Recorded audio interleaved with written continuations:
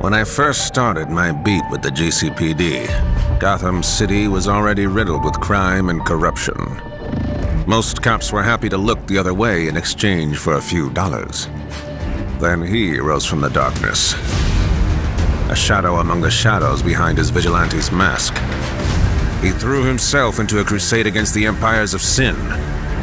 No one knew who he really was, and yet he has become my friend, my brother in arms.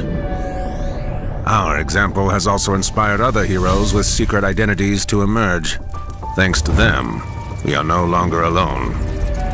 But the horror has continued to grow, pillaging the city and turning it into hell on earth. Crimes and evil plots are spreading like a cancer, street by street.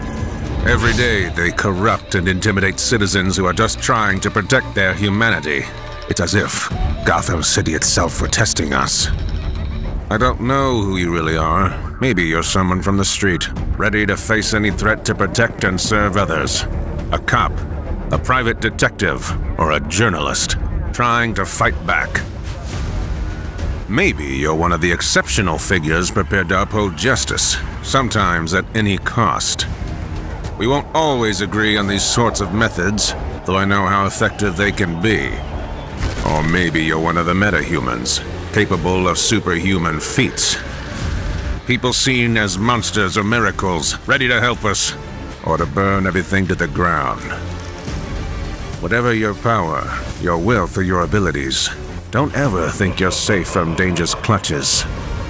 This city will always find threats and challenges to match you. And it will change you. Forever.